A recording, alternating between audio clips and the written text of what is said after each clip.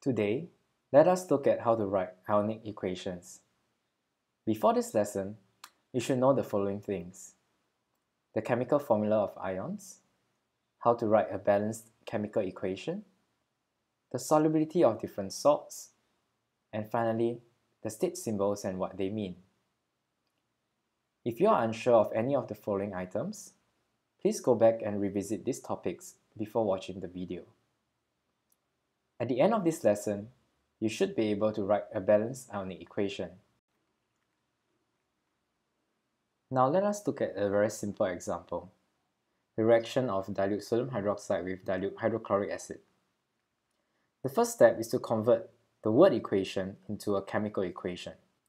So let us replace the chemicals with their chemical formula.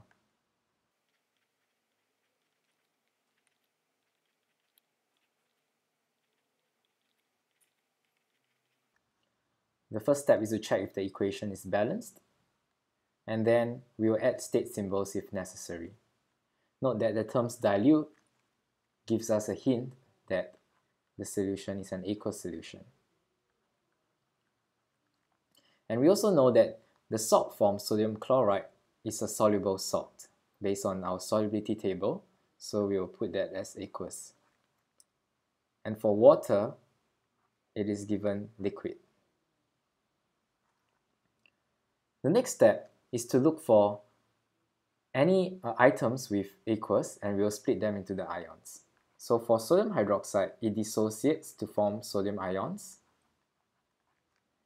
and hydroxide ions. Same goes for hydrochloric acid. It undergoes dissociation to form hydrogen ions and chloride ions.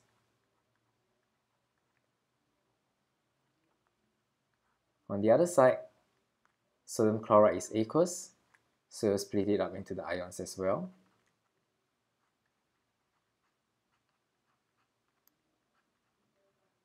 And anything else that is not aqueous, we'll leave it.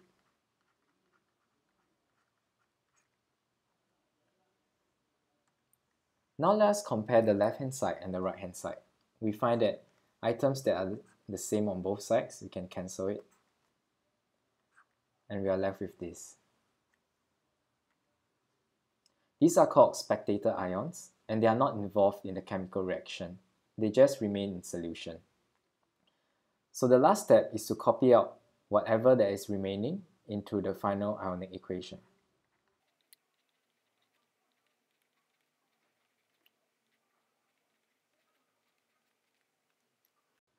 Let's try another example: the reaction of zinc with dilute hydrochloric acid. If you have studied the chapter on acids and bases, you would know what the products are. Otherwise, the products will be given in the question. When zinc reacts with dilute hydrochloric acid, it forms a salt zinc chloride and hydrogen gas is evolved. Let us change the words into the chemical formula first.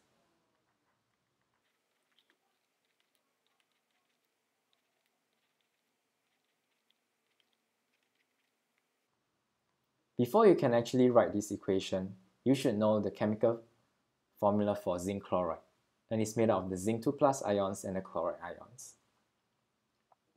Let's check if the equation is balanced. And once the equation is balanced, let's add in the state symbols. Since zinc is a solid, it's a metal, so it's given the state symbols as dilute hydrochloric acid will be given AQ. And we know that zinc chloride is a soluble salt, so let's put AQ here. And finally, hydrogen gas will bubble off, and therefore it's a gas. When we are done, let's look for the items with aqueous, and we will split it up into the ions. So we will keep zinc because it's solid. Now, for hydrochloric acid, there is H+ and Cl-.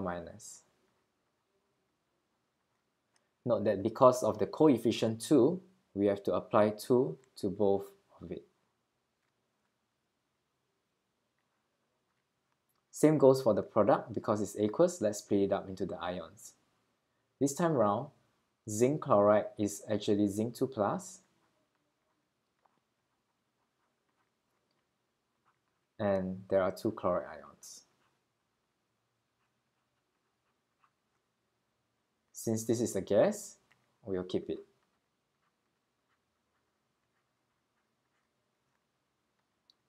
Now again, we compare the left-hand side and the right-hand side of the equation. We find that chloride ions are the spectator ions.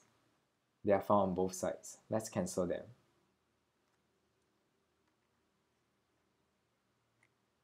Now we can copy out everything that we have left to get the Ionic equation.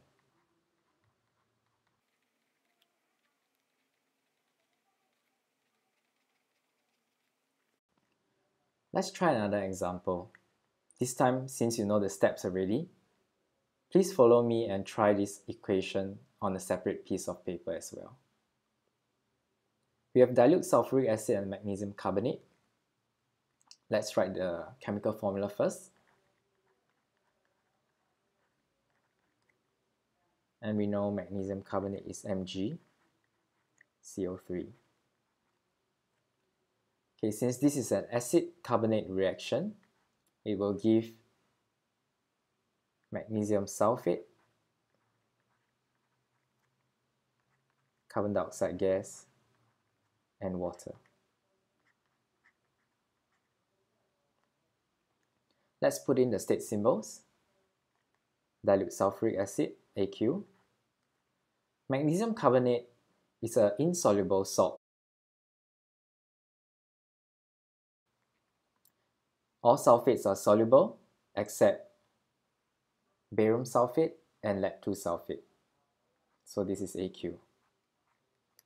Carbon dioxide is a gas and water is a liquid.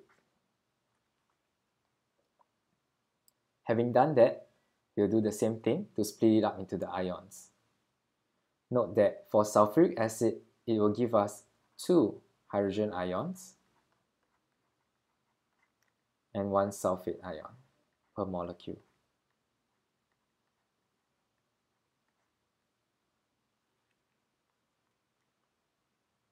Magnesium carbonate is a solid, we'll keep that.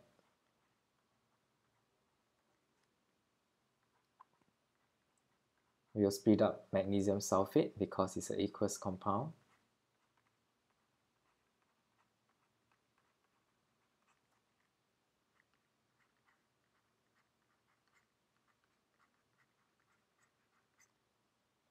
Now let's compare both sides, and we find that sulfate is repeating. Let's cancel that, and we'll write out our final Ionic equation.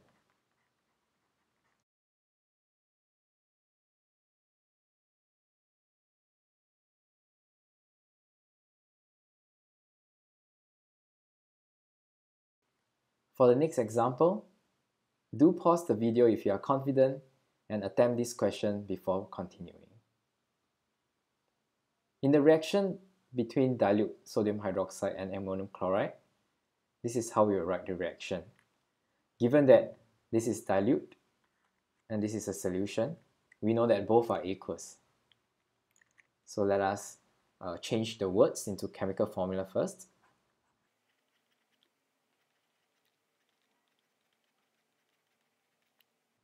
If you had studied the chapter on acids and bases, you will know that alkalis, such as sodium hydroxide, react with ammonium salts, like ammonium chloride, to give off a salt, ammonia gas, and water.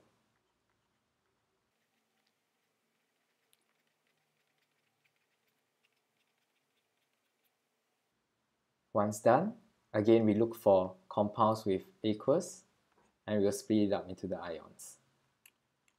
For sodium hydroxide, that is the usual.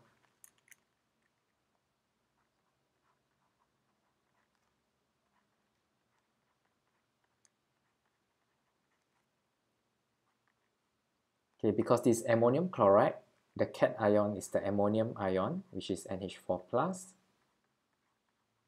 and the anion will be the chloride ion.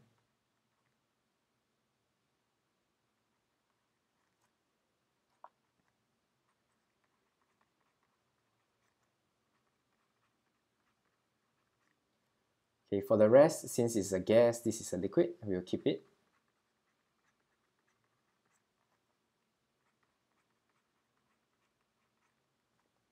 Now let's compare the left side and the right side. This is the same. This is the same. We'll cancel it. And this is what we are left with.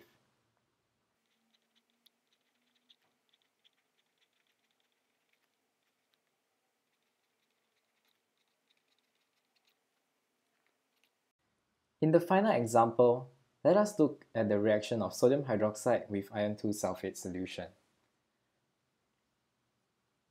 Alkalis can react with a solution of a metal salt to give its metal hydroxide. Let's write out the equation first. So we'll change sodium hydroxide to its chemical formula.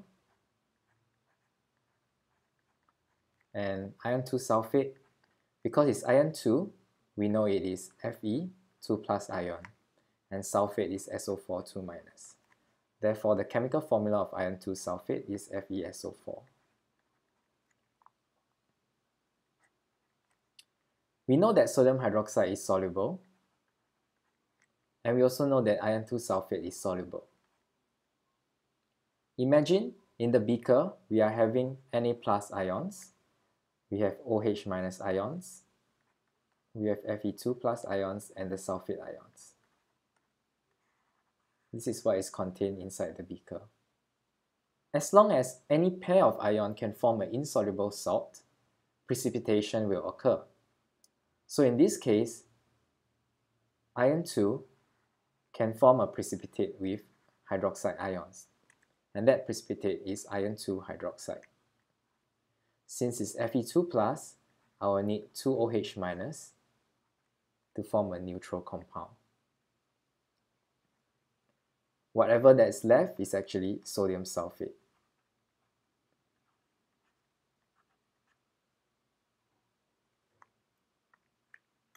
Let's erase this first. And the first step is to balance the equation.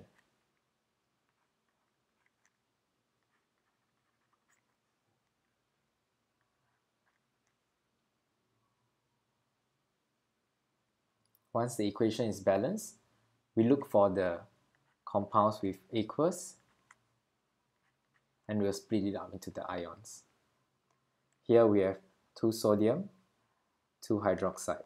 So 2 sodium, 2 hydroxide,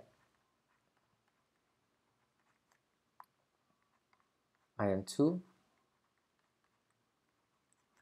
sulfate. Because this is a solid, we'll just copy it down.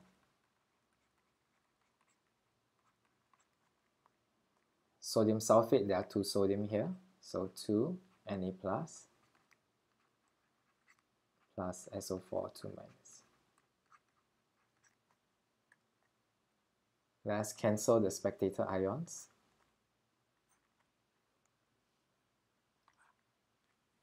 And write the final ionic equation.